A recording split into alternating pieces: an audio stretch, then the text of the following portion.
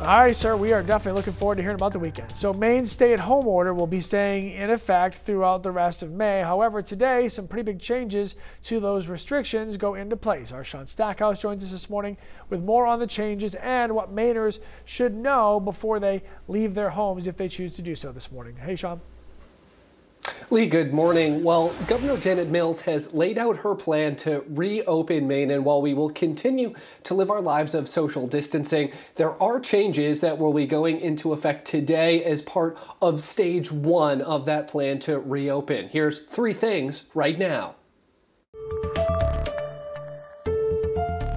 1. Some businesses can begin reopening. That includes healthcare from Maine licensed providers, personal services like salons and barbershops, auto dealerships, and car washes.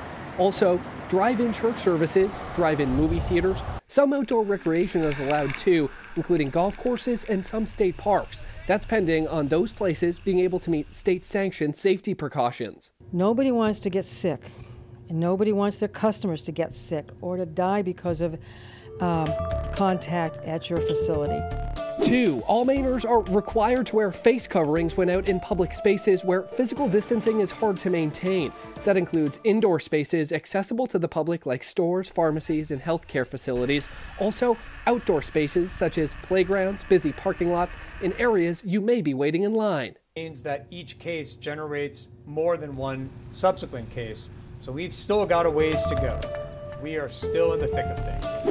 3. The Maine Department of Labor will begin taking claims for the Pandemic Unemployment Assistance Program. Self-employed Mainers and others not eligible for state assistance can now apply for unemployment. These uncertain times have been particularly difficult for our small businesses and self-employed Mainers.